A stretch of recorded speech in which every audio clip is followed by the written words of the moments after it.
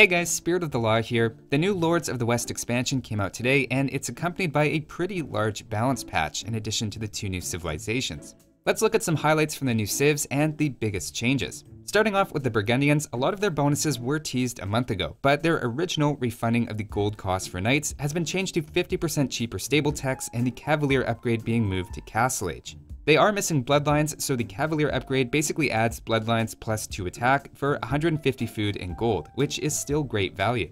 They do have paladin and its upgrade comes at half price, but of course without bloodlines you're giving up quite a bit in the late game for your cavalry.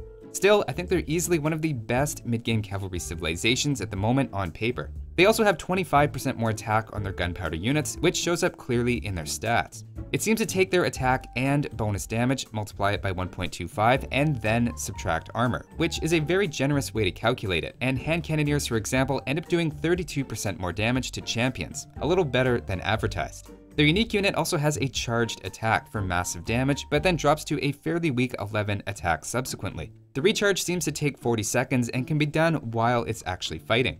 Being strategic with how you use that and knowing when to disengage and re-engage is going to be a major aspect of the unit.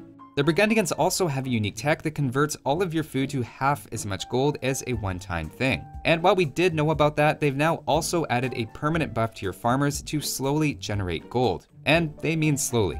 I did a short test and it seemed to be worth around an extra relic for every 45-ish farmers. So for very long games, it could end up being roughly like an extra relic, or possibly more depending on your number of farmers, of course. I do like they give it a long-term value aspect, so it's not just a one-time food to gold conversion that doesn't help you after that. Their other unique tech turns all villagers into Flemish militia, which seem comparable to two-handed swordsmen. It's not completely giving up your economy because you can still retrain villagers after, and it also unlocks the ability to recruit more Flemish militia at the town center for 60 food and 25 gold. Finally, their team bonus is that their relics generate 20 food in addition to the usual 30 gold. It's almost like having a permanent farmer for every relic you have, except you don't need to pay for the farm and it doesn't take up any population. At least some of this is probably going to change in the next update and is all in addition to having your eco upgrades in age earlier, so double bit axe on the way up to feudal age and horse collar whenever you want, early bow saw, etc. It seems like a combination of a good early economy, a huge power spike in Castle Age, and some permanent late game advantages to your relics and farms. The ability to turn your entire economy into military units also seems like a great way to make a comeback. Of course, the second civilization is the Sicilians.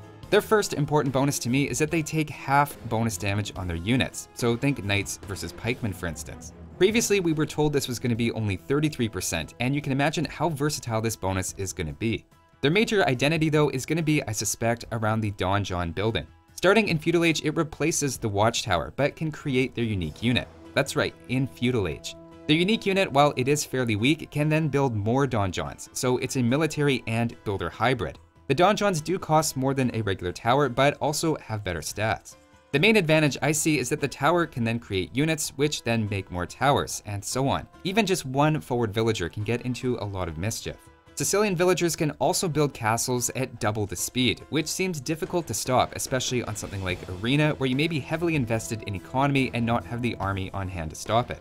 They also have a unique tech that lets them spawn 10 of their unique units at each town center, up to a maximum of 50 in Castle Age. That's obviously a quick way to turn a boom into an instant Castle Age army, capable of building towers/military buildings on the front lines.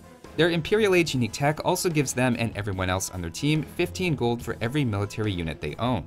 Depending on how many units you have, that might not be a massive amount of gold, and it is also just a one-time thing, but it could easily be 1,000 gold per player if it's timed correctly. They're a very strong sounding civilization, partly because there's a clear game plan with one particular unit and building, so I think they'll be easy for players to pick up and quickly use well. There's also always the debate about how strong to make civs on release. Obviously, you want civilizations that are easy to pick up for the first time and compete with old ones that people have played and optimized builds for. Similar to the definitive edition release, I expect some pushback about how strong they are, and some nerfs will probably be coming down the road. But speaking of balance, let's take a look at all of the changes coming to pre-existing civilizations. Starting with the more general, palisade walls and gates have their HP reduced by 40% in Dark Age. Now 40% is a big reduction, but this is just Dark Age, so maybe you figure as soon as you hit Feudal Age, they're theoretically back to normal and no harm done. On the other hand, it means any damage taken in Dark Age is magnified by an extra 67%, as the walls retain not the damage taken, but the percent HP they had when you reach the next age. In this example, 52 damage taken in Dark Age becomes 87 damage after red hits feudal. Of course, quick walling against militia is also going to be a bit tougher moving forward.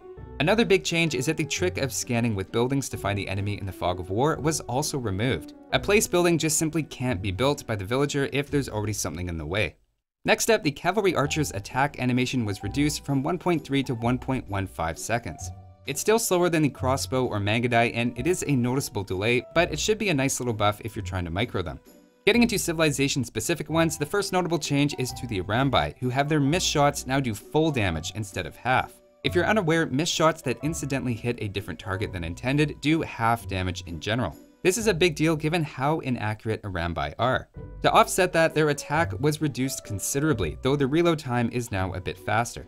Altogether, taking their 20% accuracy in Castle Age at face value, at long range against a unit with 2 Pierce armor, that gives them 22% more damage output. At close range though, it's more like a 27% damage reduction from what they were before, as units are more accurate up close. A side effect is also it means they're more impacted by enemy Pierce armor. This should probably keep them about the same or even slightly better as a ranged unit against a large group, but worse when they're up close, which is where they were previously a bit overwhelming.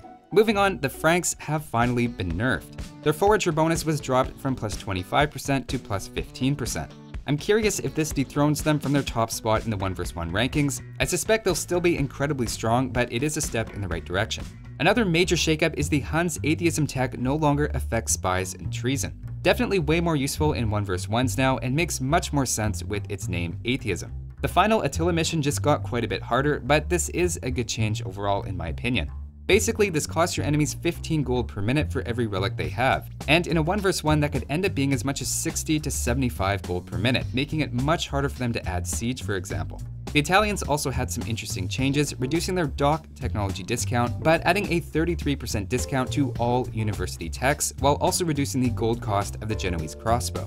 Personally, I think the Italians' weakness is in the early game, which isn't affected by any of this, but ballistics being cheaper is definitely handy if you're going for crossbows. It saves 100 wood and 58 gold right there, making it quite a bit more affordable to get early. Between siege engineers, bombard tower, and chemistry, you save another 900-ish resources, helping them get to some of their late game options more consistently. The Mayans also had an interesting change of replacing obsidian arrows with a new tech, giving their skirmishers a second projectile.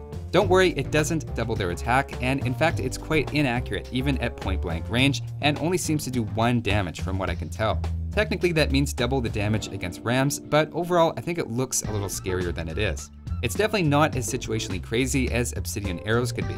But speaking of archers against buildings, the Saracens are back to their old team bonus of +2 versus buildings, and lost their anti-building attack. Interestingly, it doesn't even seem to apply to cavalry archers anymore. Instead, their camels now have +10 HP, giving a nice buff in Castle Age, and their unique tech Zealotry only gives +20 instead of +30.